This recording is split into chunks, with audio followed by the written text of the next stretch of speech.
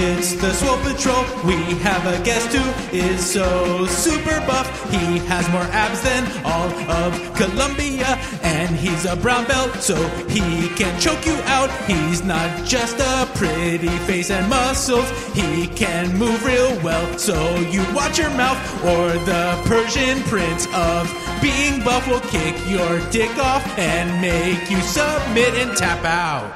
Yeah. Wow. It's not like he wrote that. That just came out of his head. That's so funny. It just happens. Until I looked up, I thought that was a recording. Yeah, see? That's because of the melodious tones of Mike Catherwood. You need an album. No, it would. Well, maybe. Drew says nope. No. I don't want anything planned. You know what I mean? It's never good. But stringing together a series of your spontaneous discharges like that. It's never good when I plan it. Anyway. Yeah. Welcome to another exciting episode of the Swole Patrol podcast. Our guest today is a professional competitive figure athlete and also a brown belt in jiu-jitsu. It's very impressive. The man is not only a personal trainer to everyday folks who want to get in shape, he's also a personal strength and conditioning coach to some of the best athletes in the world, including former heavyweight champion of the UFC, Mr. Fabrizio Verdum. I've seen you working with Anderson Silva. Yeah. Many consider him to be the greatest of all time.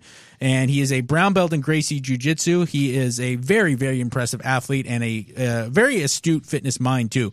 Not just a guy who looks the part. He definitely knows what he's talking about. And I'm very excited to have Mike Saffaie on the show today. Welcome, dude. Thank you so much. I feel greatly honored to be here. Thanks, dude. Awesome As I said, look. I work out at Gold's Gym in Venice, so I'm no stranger to seeing guys who have really impressive physiques. But you impressed me in the sense that I follow you on social media at Mike Saffaie on Instagram and Twitter, and you have a very good insight into not only getting shredded, but also into maintaining functional and useful mobility, which is not something that oftentimes comes part and parcel with guys who have great physiques. You know, it's usually one or the other. Did you start off wanting to be a physique competitor and then got into athletics, or were you always a gifted athlete and then just found like, oh, I can be shredded too? Actually, I started at 7 years old. My father, interesting man, very educated. He has 14 kids. What? Whoa! Yeah. Long story. I didn't even know what polygamy was until I saw Big Love, but it's interesting. So he started his running at 7 years old, and I'm 39 years old now. So I was really good at like the 5K and the 10K, but I was in preparation before I left my father at 11 to trained for the Junior Olympics for the mile, because I ran a 5:55 mile in elementary school. Oh my gosh! Yeah. So, but we were running, and that was the rule. Before you left your father? Yes, I left my father. I grew up in NorCal, and I left my mom. My father started running us at 7. My mom kind of disappeared for whatever reason. They didn't get along, and then at 11 years old, my mom came back in the picture, and I was just like, wait. There's way more going on here. There's 14 kids? Yes, 14 so kids. So your mom was one of the moms? From 4 women, and at one time... 4 women, all living together at the same time? No, not all 4, but... did that series Big Love characterize the kind of interpersonal sort of dynamics of what goes on? Only the sleeping arrangements. My dad was basically the king of his fortress. It was very interesting. How did he pull that off without legal issues? It's interesting because legally you can have as many girlfriends as you want. So they weren't married to anybody? No. Okay. There's like the religious married thing. But there was that one time 3 women, there's sibling rivalry. I remember the oldest group or tribe, like they would become abusive to our tribe if we called my dad. So it's we grew up in a survival state. That's intense. It's like Lord of the Flies. That's amazing. It really was. And we were younger. They were a lot older. But, eventually... It was a primate pod. It was crazy. And I didn't know it then. You grow up. Sure. Everything is how it should be to a kid. Yeah, correct. Whatever it is. It's just how it should be. Yeah. But I was really good at enduring discomfort. And that's what running is. And so I was, on my way. Training, was very, very strict. Corporal punishment. If you walked in front of the TV when the 49ers were playing, you had to run 20 laps. That's my God. Like you ran 3 to 6 miles Monday through Saturday. You rest Sunday, and then you repeat. So did he treat the boys and the girls equally? That way? I'm glad you brought that up. Ironically, my dad didn't treat the girls like boys. He treated his kids like soldiers. You ate at a certain time. You couldn't go to the cabinets. There was no TV unless you watch what he watched was like MacGyver, at that time CNN. And it was my sister. I grew up with powerful women. This is like Sparta. It really was. It really was. Yeah. You know what it sounds like is like when you talk to Yoel Romero or Khabib, like growing up in camps, in athletic camps, is as if you grew up in one. Yeah, it's that's why some things I guess trigger me a little bit more than others, and it's usually adversity. Yeah. But my sisters are very powerful people, mentally and physically. They used to stick up for me, when guys would pick on me. And my dad's very philosophical. I remember he's walking with his kids and his dog, and he goes, "Kids, come over here." And he grabs these vines and he breaks one. He goes, "Look," and then he grabs a whole bunch, and then he goes, "Look," and we're like, "Oh, I'm like 8 years old." He goes, "Well, we can do it, Dad." He goes, "Look, if you guys stick together, no matter what, you can't break. You're unbreakable." Yeah. And then there was another instance where it's like, "Look, you see this?" And he pokes you with his finger. And he goes, "Now look at this." And he punches you with a closed fist. He goes, "When you're together, you're always stronger." And that bred us the framework of my mindset to be this protective brother, to where when I did come over here with my mom, right? Over here. L.A., from NorCal to L.A., Saratoga to Los Angeles, I became the man of the house. And we had this. My youngest brother would ask. At that time, I was a believer in a deity, but he would ask, "Who do you love more, Dad or God?" That was the comparative narrative, and I'd be like, "Shut up! Like, I don't even want to have to think about that because you weren't supposed to love it." Sure, but so you're literally comparing your father to a god. Then you come over here, and then my mom, single woman, 5 kids. God, 5 kids. 5 kids. We're all under one roof. At one time, it was a 2-bedroom condo. The girls got the room. The boys slept together in the living room. I tried to uphold the running legacy. Through that time, it just didn't work out because we weren't forced to. There was Nintendo, and I can eat whenever I wanted to. One of the first gifts of moving here was, back in the day when they had commercials and you saw like cereal, you would see, because they're trying to show like the vitamin content of it, you'd see orange juice and a glass of milk with a bowl of cereal. And I just thought that that's just the way people that were allowed to do it did it. So I used to have my orange juice and my cereal and all that, and like I tried to set it up like they did like a commercial, because you weren't allowed to do that. But growing up, I realized that my mom, she was the fucking one. I don't know if I can. You can guess. Yeah. She was the fucking one. I remember I trained Carrie Walsh for a little bit, right? And she's very close to our family. A beautiful, beautiful person. I'm not just saying that either. She was like, "So what do you think you learned from your mom?" Because my dad's he has a PhD in computer science, from UCLA, very philosophical, right? And, he trained us to be this thing. And I was like, my mom gave me my balls. Literally. And what I mean by that is I'm only as brave as I am because of my fucking mom. Yeah. I remember her standing up to my dad for the first time. I remember when, I went to 13 schools in 6 years, That is chaos. Well, yeah, I was diagnosed ADHD later in my life. They didn't even know what that was in the early 80s, apparently. But yeah, so, and I remember, this is a true story. I would, even at fault, my mom would go in there and that vice principal, he's pushing the last number in his face because he just knew my mom doesn't matter. She's going to get in there and she's going to basically let him know that my son is my son.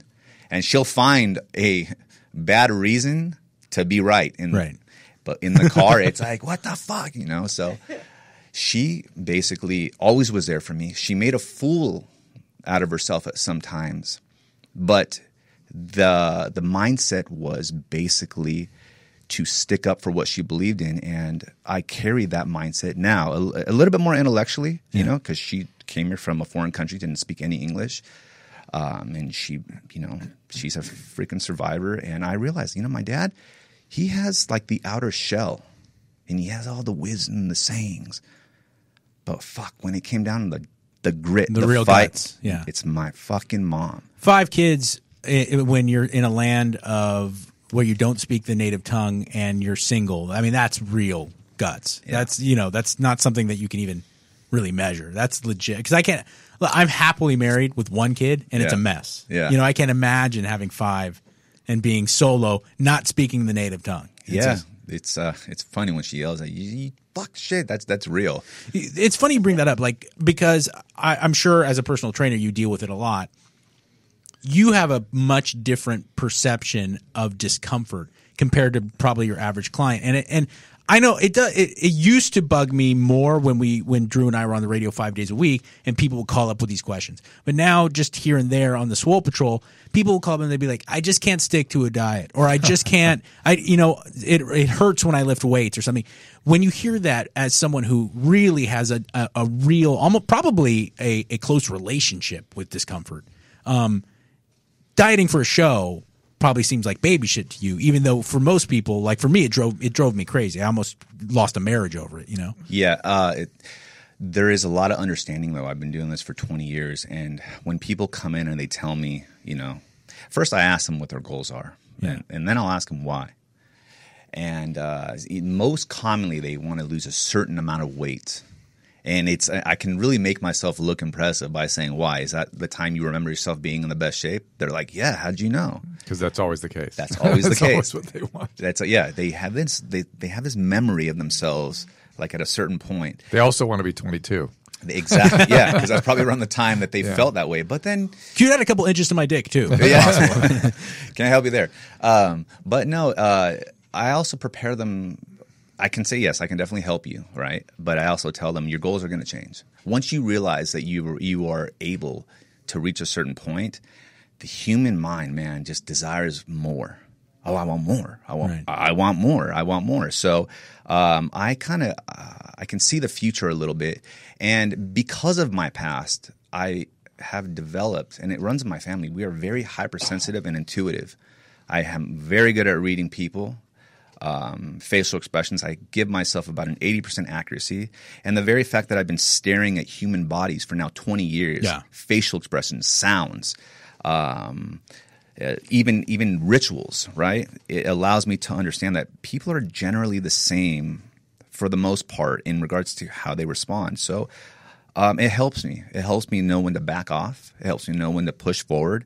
But part of being, in my opinion, a great fitness advisor is to understand that people have different, I guess you could say, motives to keep them alive. And it's not always about, intensity. Sometimes it's making them feel comfortable coming in saying you did something. Sometimes people just want to check off the box first. Yeah.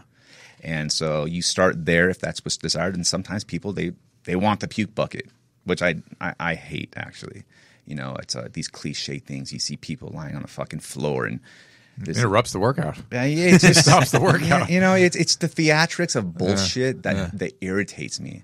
There's a lot of pet peeves that you see just like on social media and these and I don't want to sound like a negative person, but you can do it, and if I believe it, that's all crap. I don't believe in people.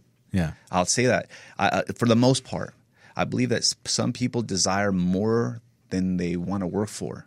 And when they realize what it takes, it's like, shit, hold on here.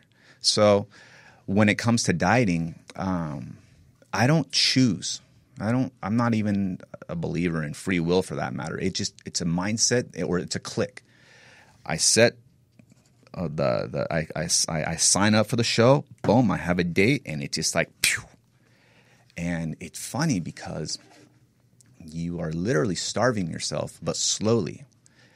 And I feel like this is like my own hypothesis. It's called this. I called it the starvation mindset hypothesis. And okay. It's what you referred to. So as you get lower in body fat, you tend to be more aggressive. Yeah. Right? You don't choose it. Jokes are not as funny. You're not as emotional. If your wife wants to touch you or rub you, it's just like libido goes down. Yeah. It does, right? But think about it. If you were starving, from an evolutionary standpoint, aggression would help you in the hunt. Yeah. So is my mind subconsciously preparing me for the hunt, for survival?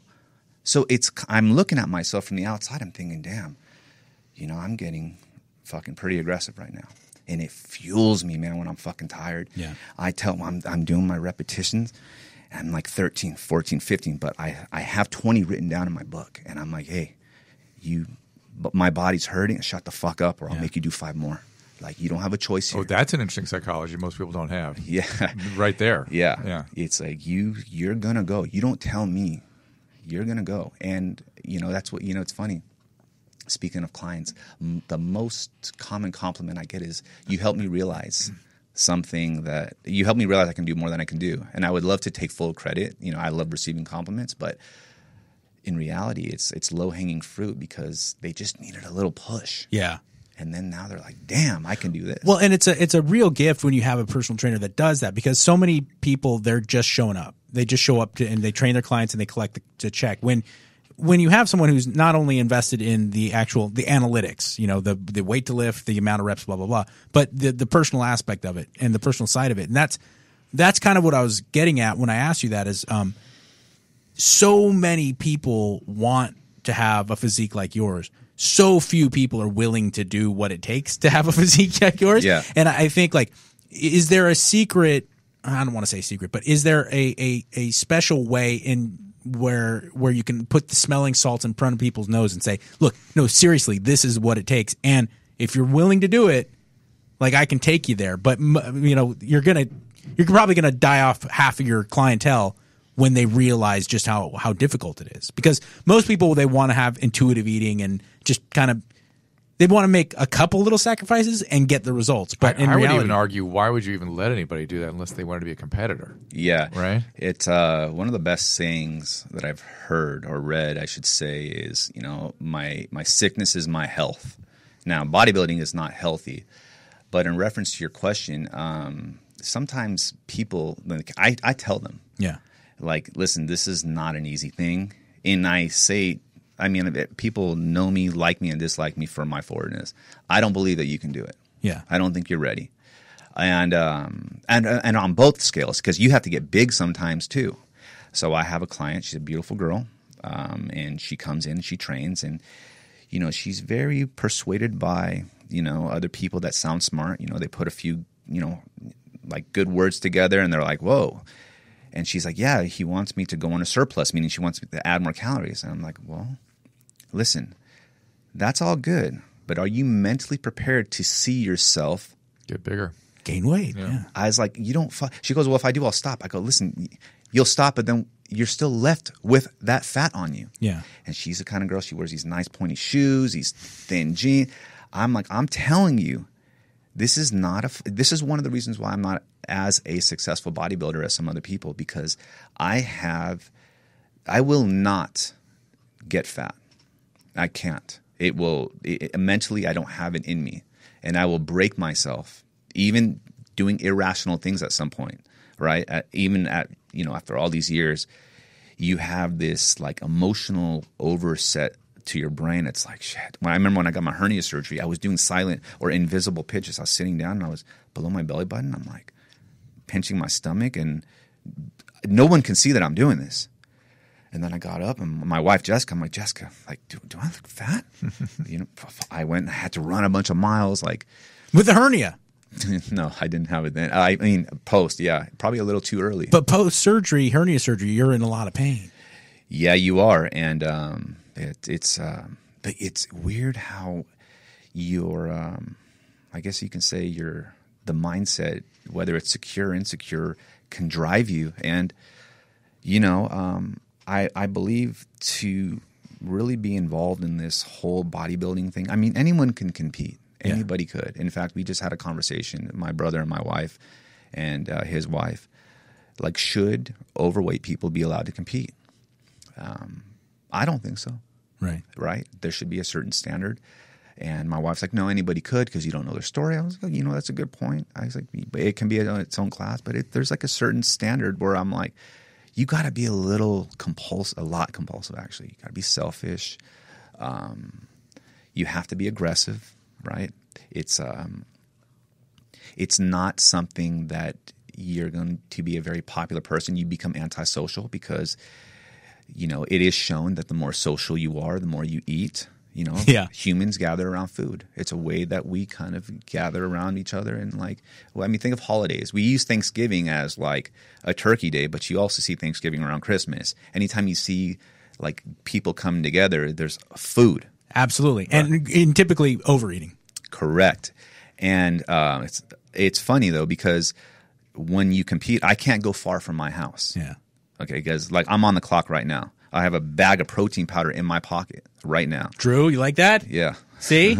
Bag of protein powder. We were just talking in the last show, it was a Q&A, and I was saying, people, they want to know, what can I do? I'm so busy. I just can't get my meals in. I was like, I have a hard time believing if you really wanted to. The reality is it doesn't matter that much to you, because if it mattered enough, you would have Tupperware, you would have a bag of protein powder, whatever it took to get your meals. I do like that clicking in concept. I think if you're OCD a little bit, right? Correct. Yeah, me too. And so when I do something, when I finally decide to do something, I'm aware there's a shift. Yeah, it's like there's a click in, and then it's like I'm not fighting it. It's just going with it. Yeah, and it's a weird biology, I think. And I love it, actually. Yeah. I don't prefer to be in this mindset all year round. But it's not worth it. It's hard to get out of it once you're in it too, right? Yeah, and I'm like 12 days out, so actually a good few meals, it's like, yeah. But when people, even though I understand where you're coming from, when people suggest like there is no excuse, I don't think it's that easy. I don't think people have a choice. I really don't. I was lucky in some cases, specifically this fitness, because humans desire fitness. I was lucky to have a brain that desires something society accepts. Yeah, and right, and had some of these other behavioral instruments you could use. Hey, we have a call. You want to take it real quick? Yeah, absolutely. John. Hey guys. Hello? Can you hear me? You're breaking up like crazy. Oh, I'm in England right now, so I'm calling you guys. I've been listening to you guys forever. You and Drew, Love Island to now. And I've been starting the whole keto, no sugar, no grain stuff from Vinny. And because I'm down 45 pounds. Wow. Congratulations. Good for you. Yeah. Oh, we got to put him on. Yeah, I'm sorry, John. Call us back. Get a house phone. And a better connection.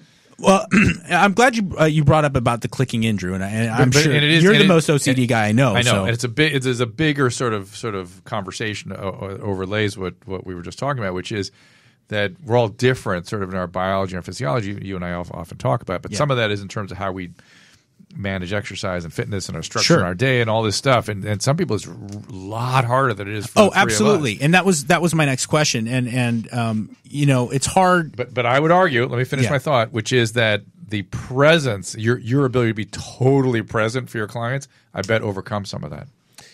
Actually, it does. Yeah. And yeah, people come in. I'm not accepted by all personalities. Right. I can see that. I teach a group fitness class, and there are times when my own family members take it, and my OCD kicks in, and it's like I'm like, hey, no, because if it's not right, I mean, they get shamed by it and feel wounded and destroyed by it, as opposed to you're telling me do 20, or you're going to do 5 more after that. I'm like that's right in my psychology. I'm like, oh, okay, I'll do 20. Yes, well, actually, it's not even the specific number. It's more of like if your back is not straight, it's like it's messing with my head now, and so. To me, it's like exert. I always say I reward effort more than performance. Sure. And in the analogy I use is, let's just say you have 2 people running up a hill, right? One person runs up the hill and he breaks the record, or she breaks the record. The other person is overweight and they're barely making it, and they literally crawl to their knees and they're like getting back up. Like, the crowd resonates more with adversity. Yeah. And that's when you're like, go. I mean, you don't like Rocky because he just wins the war or the fight easily. Right. You like to see struggle and you like to see it overcoming, because I have something I call Third Street Promenade. When you're walking down and you see these people doing amazing things on Third Street and you throw them $1, it's like fascinating. You might even throw some money at them, but you don't relate to it. But Right. when you see somebody struggle and continue to go, it's like you see effort. Hey, there's a reason why Robert Downey Jr. is the most successful actor in Hollywood today.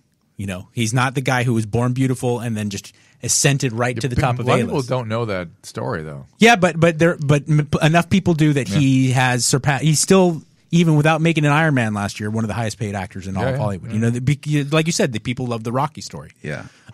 How do you think there's in any way? I think a question for Mike and for Drew. Is there a way for the people, because I just got a question from a girl via Instagram. She said, my husband's a firefighter and he's way into fitness. I just can't seem to motivate myself to be into it. How can you create the OCD mindset? How can you create the click? Is there or is it just something that some people have and some people don't? I think the latter.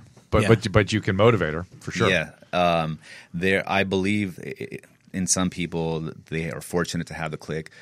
There is a motivating source out there.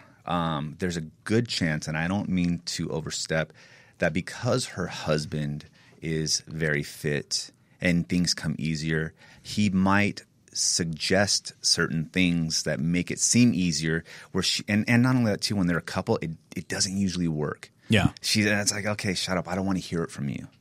The guy can say something to her, most likely, not all the time. And the stranger next door can say the same thing, and she's most likely going to absorb more of it. So delivery is a big deal in taking consideration that people do struggle. People struggle with this, right? And I don't like when people oversimplify people's struggles. I don't like being inside of an airplane. Yeah. It's an irrational fear. And one thing I hate is when people are like, oh, just breathe. It's like, motherfucker, I'm not holding my breath. Sure. Don't reduce it by just telling me these like little things to do. So honestly, that's a great point. Yeah. So, and people do it far too often. I mean, I can't tell you how many times people have told me, why don't you just not drink? Exactly. Why don't you it's just the not same do idea. drugs? And I was like, well, it's a little bit more complicated. I remember when I was a kid, had panic attacks, anxiety. It's like, you get your act together. It's like, what? Oh my gosh. Of course I would if I could do that. For God's sake. I think John's back. Let's see if we can get him here. John, you back? Yeah, you back? Can you hear me? Way better. Go. Oh, good. Like I said, I lost 45 pounds in the whole no sugar, no grain. But my question is, like, how did I got a new job and I've been traveling a lot for work. So, like, how do you guys do it with traveling? It's hard. I bring the elk bars, and now I'm going to get these protein. What are these? And I'll bring protein powder, like we're hearing about today. Listen to Mike Saffaie over there as far as what he's having, because there's nothing comparable.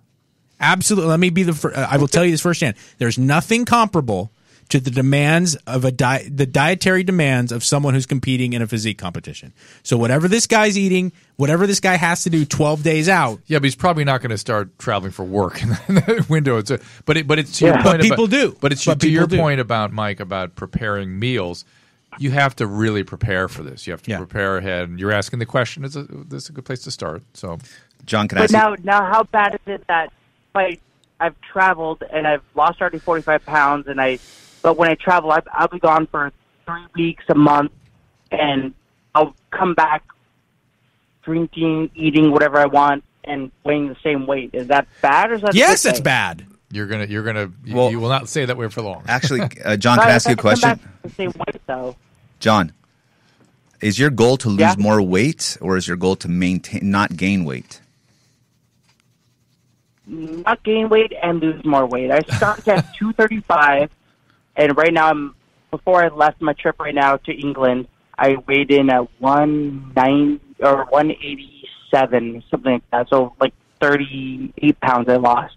Okay, so if your goal is to if your goal is to continue to lose weight, you have to be in a deficit, meaning you have to be eating lesser calories than what's required to your overall energy requirements, and that's in a sense slow starvation. Now, one of the reasons why you're not gaining weight is because at the end of the day, if it fits your macros, it's going to be beneficial. So the cutting the carbs out and the grains is, and I don't mean to reduce your work at all, but it was just an easy decision for you to make selections as to how you eat. You're not counting your calories. You're just basically, by eliminating those sources, you're reducing your calories. So it's the reduction of calories that's helping you. So when you go out and you eat and you drink, there's a good chance, if you're not even eating enough, that might actually be helping you in regards to spiking your metabolism for the 2 to 3 days at a time. So it's a hit or miss. There's a little bit of guessing into it, but you basically kind of, if you continue the path that you're on and you make the best of making food choices towards your diet principle, being that it's ketogenic. The idea is this: you think about this. If you create enough momentum within your diet, swaying off track a little bit won't deter you. Maybe some water weight, right? Water, every carbohydrate attracts about almost 3 grams of water. So you don't really know. At the end of the day, a scale is not the most accurate way. But if you're going up and down and your goal is just to lose weight, I wouldn't be too concerned if you gain a few pounds or even subside a little bit, as long as you continue to track and move down towards your goal. Okay. There you go, brother. Yeah. Thanks, John. That's a good point, too, that I want to point out to people. A lot of people, they get blinded in keto ideology, where they think it's magic. But you make I think a lot of people need to hear this. There's nothing against ketogenic diets, nothing against paleo or whatever. But in the end, what is forcing you to lose weight is the calorie reduction. Correct. And if you seek calorie reduction through lower carbohydrates or if you through lower fat, whatever it may be, however you get there, in the end, it's the calorie reduction that gets you your results. Correct. The protein, though, is the one you don't want to mess with. Yeah. And the reason why is because protein, we don't store it. I mean, muscle is your stored protein, basically. So the bodybuilding world is very interesting because, these people aren't decorated like educated people, and they don't have a plaque on their wall. Yeah. But the anecdote of their experiences speaks volumes. And you learn a lot. I mean, because it's interesting. If you study to help others versus studying to help yourself, you absorb a lot more information. Yeah. Right. And it's a twofold thing. We need both to exist in the world. I always use this example. Imagine like a person that has cancer. Right. There's the doctors that you listen to, but then there's also the people that have recovered from cancer. You respect both. Right? So, absolutely. In my world, in the world of drug addiction, yeah. I am a recovering drug addict. I respect Dr. Drew's opinion, of course, and I want to hear everything he has to say from the biological aspects of my disease.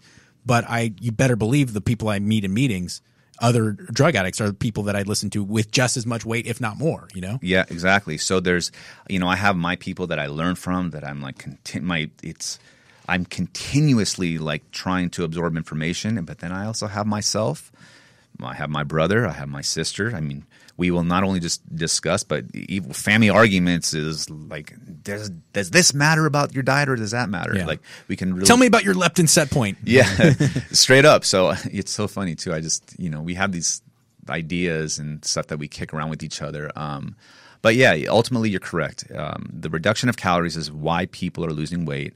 Protein is something if you care about your muscle, right? Yeah. Sometimes people don't care, man. They just want to look good. A lot of chicks, they just want to lose weight. They don't care. Yeah. And they won't really. And it's so funny too, because sometimes I hear some of these quote unquote experts, and they are experts. I don't want to say that, but I don't feel like they understand the human side of things. It's just let them do that first. I love the Weight Watchers program. Yeah. It fucking works. Yeah. Because that might be the gateway to the next step, right? You don't necessarily embrace it and saying, oh, this is the whole perfect thing, but it's like, oh, cool. My mom wants nothing to do with my life. Yeah. She can't stand the way my sister is like a holistic freak, like super, like, oh my God, that's not organic lettuce. I'm not eating it. Right. And Sounds like my wife. And it's too much. Yeah. And that's actually a red flag, by the way. Anybody that's overly concerned from a moral standpoint, not moral like for their food, there's like you got to watch that, right? My mom doesn't like to listen to her. Yeah. Because she has to regurgitate information that she hears, and it's useful and it helps her. My sister's in incredible shape, but my mom's not at a point to where she can absorb that. Sometimes people don't want to like experience this reflection, but me, I'm like, and they may not be at that level. I mean, someone who's 200 pounds overweight, they want to get in better shape. You're going to treat that client a lot different than someone who's 8% wanting to get down to 4. Correct. You know, and their mindset. Yeah. You know, I had an overweight client. He was obese. And man, this guy was a fast talker, and he was awesome. He lost so much weight he had to get his skin cut. Yeah, that's big time. But he had the mindset. He just needed the right person to help him, and so on. So it just depends who the person is, and your ability to acclimate to their personality is what's going to define success. It's a good point to take a break. Our guest is Mike Saffaie, at Mike Saffaie on Instagram and Twitter, and we will be right back. Well, you know how I love our friends at Hydrolyte. Look, even if you're training indoors, dehydration is a real issue. Amateurs, pros, we all have it.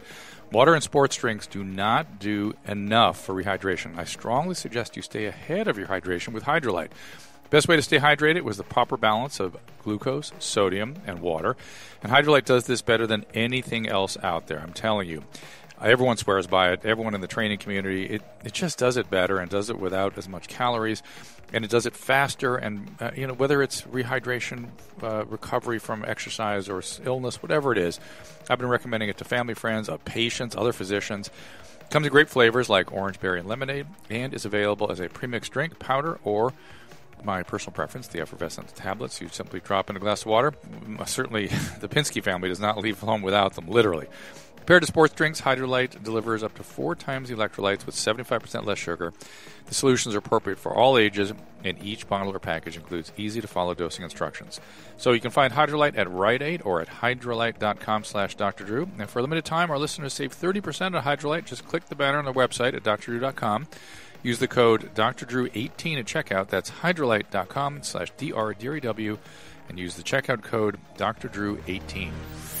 Yes, welcome back to the Swole Patrol podcast at Mike Saffaie, I should say, and that is Saffaie.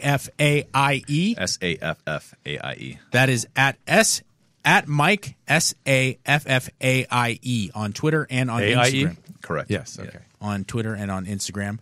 We're talking a little bit about kind of diets that work and diets that don't work for given everybody's kind of different temperament. And I'm glad that we've got on to that discussion because it's not just about calories in, calories out and about people's biology. It's also about the temperament. Some people are just not. But it's interesting that it doesn't sound familiar to the addiction phenomenon. Absolutely. Because we're talking about appetitive drives. Yes. That's really what addiction is. It's a disorder of appetitive drive. Yeah. And eating has its own spectrum of disorder around the appetitive element. And Drew, you've talked about it so many times that certain mental afflictions have they're beneficial in certain aspects of life. OCD is where we're seeing this become incredibly relevant to dieting and to bodybuilding in particular. ADHD as well, I believe. They're related. Anxiety. That's why you have the plain problem. Anxiety, ADD, OCD. They all kind of dovetail in a lot of ways. It's really helped me. Yeah.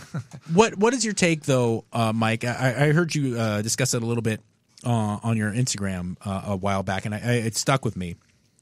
That there's a right way and there's a wrong way to do it. Yeah. Okay. And intuitive ideas, they're just not going to cut it when it comes down to there's an X's and O's way to get things done when it comes to dieting. It probably circles back to the calories in, calories out, but just touch on that if you could a little bit. Well, a lot of people have this misconception that eating healthy, right, is going to help them look aesthetically pleasing. Yeah. And it's not the case. Yeah. And there are studies out there that they can look up. I believe one teacher ate 2,000 calories from McDonald's purely, and he lost 30 pounds, right? And some people are like, well, what about his insides? His LDL went down, his HDL went up, right? It didn't have any type of adverse effects. Another teacher ate 2/3 of his calories from Twinkies and another type of dessert, right? And same basically indication, like a lot of parallels. So the holistic side of gut health is really coming out. So it's a little bit beyond my ability to explain. So I'm not going to say that there are zero adverse effects. But when we talk about just the common low-hanging fruit, my six-pack, my muscle, and so on, or losing weight to look aesthetic, not for stage. At the end of the day, it has nothing to do, not nothing, it has very little to do with these, I eat my kale, or I have my spinach, lemon, ginger, blah, blah, blah drink. It's crap. It's all freaking crap. And I like to show my foods sometimes within this preparation to show, like, listen, I'm eating French fries. Yeah. I'm eating hamburgers. I'm eating potatoes. I'm eating pasta throughout my prep, right?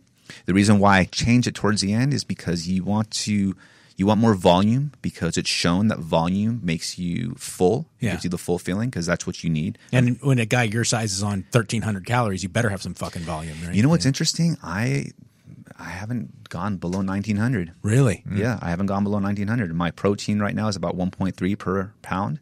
And the reason why is because for my activity level, 1,900 is really low. But I just did some cardiovascular training today, some outdoor training, and I freaking killed it. Yeah, and your body adapts to body adaptation occurs when you're on a low caloric diet for a certain period of time, and you want to offset that. Yeah, you don't want to stay there. But refeeds another thing that you seem to be really have an expertise understanding of. I wouldn't say that. I have a very. It's you either understand it or you don't. Right, and that's my point, is that you clearly do. Yes. And some people look at refeeds as cheat days or cheat men, and the two aren't necessarily the same. They may have some crossover, but they're really not the same. Their attempt to in regards to the meaning is the same. I just don't like this idea of calling it cheat because Lyle McDonald said it the best. There is no morality in your calories. Right. You're not doing something wrong. Yeah. You are basically attempting to increase your metabolic rate or your fat burning rate by your leptin. So how do we do that? Well, we don't necessarily know for sure. We just know that there's a relationship between increasing calories to maintenance, increasing carbohydrates, and anywhere between 1 to 3 days, right?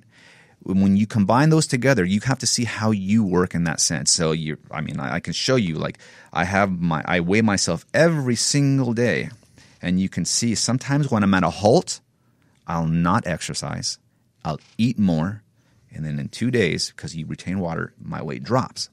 Boom. So this is what I mean. It's the anecdotal side of things that you have to take in consideration to where you know how you work for the next time. Because I made a decision last year that I'm going to compete at least once a year to keep me in shape. I mean, I'll be 40 years old in June. And it's just I really believe that it's just a good way to hold yourself accountable to a process, right? So learning that, you really get into, because you kind of let this go. When it's not like on the forefront of your mind, you don't really kind of pay attention to it. If someone brings it up, you kind of, but now I'm in it. I'm like, okay, how do I get better? How do I get better? Okay, leptin. Okay, listen to this. Listen to it again. Rewind. Like, so it's really right here, right now. And so, yes, I do have cheat days. However, this is the interesting part of things. So there's the irrational side of fear. And bodybuilders deal with this, man. It's fear versus knowledge. Okay. You are fighting against what you know is true. There's just too much to fucking lose by these little stupid shows. Yeah. Right? So I looked at myself this morning and I'm like, God damn. And my wife said, I'm like, look, take a picture, I'm like, I don't want to lose it. Fuck. I'm not, like, why would I lose it? Today was supposed to be a refeed day. I didn't do it. Oh, yeah. You know what I mean? That's the anxiety. Yes. Yeah. That's the craziness. Yes. I know. I'm familiar with that. Yeah. So here's when I started this, it's funny. Last year, I was like all in mode. I realized it took about 4 weeks until I started washing the dishes and doing all these things, the nuances of preparation that people don't see, things that I hate, right? And it's interesting. When I first started this year, I'm like, wait, how would I do this again? And I'm like, fuck, I'm the fucking expert here. Yeah. Now I want to go just try to tell these people, oh, yeah, just go do this. Just measure your food. Right. It's like, no, hold back, bro. It's a big deal. It is a big deal. And it's hard. Yeah. It's hard. But just your appreciation of that in your clients would be massively important. And it shows. I'm very patient in some cases, and then the OCD can turn on in different ways. You want to hit something up real quick before we wrap this up, Drew? Yeah, there's somebody that on Facebook that was asking about weight gain from psychotropic medications, and I'm telling you, this is a very common thing. Certain psychiatric medicines reset your appetite centers just at a slight increase above normal, but you're constantly then bringing in more calories, and right. It's a reset. Those people, it's extremely difficult for them. They have to be like you, paying attention, or they can gain 50 pounds really easily. Hard to get it off, though. Getting off the meds helps get it off. So I'm just bringing it up. But that was the question. I hope it's not Wellbutrin or Abilify. It's not Wellbutrin. Okay. Wellbutrin typically doesn't do that. Abilify, it has not been my experience, especially lower dose. All right, good. So, you know, an easy way to. Do you like Abilify? I've enjoyed it. You're still on it? Oh, I've just upped it too. Okay, it's working for you. It seems to be. I'm happy today. Yeah, because it's a medicine that has become much more widely. I was around during the early days. It's of Abilify. the most prescribed drug in America right now. That's what worries me. When psychiatrists start piling in on medicine, I'm going, oh boy. And the most prescribed drug in America is an antipsychotic. That makes me go, Yeah, but it's not just an antipsychotic. It's a mood stabilizer, and it enhances antidepressant effect. That's what they're going with. It's a novel drug. I really liked Adderall. Adderall was. I'd love some Adderall, but I'm a fucking drug addict. And I can't have any. You know, it's interesting because. Hey, now I'll get it. Oh, sorry, that's our next guest calling in for Zoom. Sorry. All right. I'll tell him to hold on. No, finish your thought, though. I'm sorry. No, I was saying, so I took Adderall for a year, and I remember prior to that I was afraid because I listened to all the street science people like, it's legal speed, this, that, and and I'm prone to anxiety. Yeah. And it's one chemical away from speed. I'm like, fuck, take away hydrogen from H2O. What do you have? Right. It's you can do that with any substance. It's true. It's a very reasonable way to look at it. I took it, and I was like, oh my gosh, this is awesome. I didn't have any of these like common cliche things. My appetite wasn't affected. The only thing that kind of was affected was my sleep. And the best way I can describe it, if deep sleep is like swimming to the bottom of 3 feet, I was like at the top. I wasn't in a deep sleep. Did you did anything else? Did you want it more? Did you want to keep taking it? I actually, there was a point where I caught myself. Yeah, the wanting is what you have to watch out for. Yes, I caught myself wanting the peak. Yeah. Not a good thing. Correct. That's the part. But nicotine, nicotine, caffeine. Yes, also good, right? Oh my god! And it's so funny. I'm a stimulant junkie. Not this time around. Yeah. But I also was looking at my blood pressure, and I started at before I was at 104, then I was like 138, and I was like, I don't want to be a smart dead person. Was that on the Adderall? Yes. Yeah. So I stopped it. Yeah. And man, I'll tell you, I went from waking up and just ready to attack the world. Yeah. And my first day off, I remember I leave the house. All right, bye, baby. And then 2 seconds later, I forgot my keys. Fog. Yeah, that's the unfortunate side effect to any stimulant. But man, they're good. Yeah, it was awesome. And Mike Saffaie, honestly. It was a pleasure talking to you, man. Thank you so much. It's really a pleasure being here, guys. I enjoyed it, and I wish you the best in 12 days, man. Thanks, yeah. Where's your show? It's in Culver City. Oh, awesome. Yeah, right on my neck of the woods. I'm gonna kill. I'm working freaking very hard for this. I can't see anybody beating you. I got to be honest. I've seen your photos of you training your back that you put up today. I was like, who's gonna beat this? This is ridiculous. I can't think that way. I have to feel that. No, I hear you. I hear you. Just. Also, for you grapplers out there, the Grapple Grip, a product that Mike has brought to my attention, excellent training tool. It's essentially a handle that you can attach to different cables and other workout devices. You can hang from it, and it mimics a gi, and it really does help strengthen those small muscles in your wrist and your in your hands and your fingers that we all know if you train jiu-jitsu that those are some of the most important muscles in your body. So the Grapple Grip, check that out. Mike, the best place to get in touch with him is on Twitter, Instagram. Also, his YouTube channel is excellent and filled with a lot of good advice and anecdotal stuff. So it's Mike spelled normally and Saffaie, Saffaie. There you go. Thank you so much, guys. See you next time. Thank you. Hey everybody, it is the Swole Patrol Podcast. You can find me on Twitter at Mike Catherwood, and Dr. Drew is at Dr. Drew, of course. Join the email list today. Send your questions, drdrew.com/contact, and put Swole at the top of the email so we can get your comments. And this will get you a weekly email reminder with a link to this show and all the great shows that Dr. Drew and I do, and all the shows that Dr. Drew does by himself, and of course with Adam Carolla, the great Ace Man. Please tell a friend and subscribe on iTunes. Don't forget to rate us 5 stars. And on Podbean or Google Play. All 3 help us out. We also are on YouTube/Dr. Drew, and hope you can give us all your comments, even if you're a troll and you want to destroy our feelings and our emotions. Support our sponsors and the show. Click on the banners on drdrew.com for the links for special discounts for the products Dr. Drew and I endorse 100%. Send questions and comments to our Facebook page, facebook.com/Swole Patrol Podcast, or on Twitter @Swole Patrol Pod. And be good, be swole. #Swole Patrol.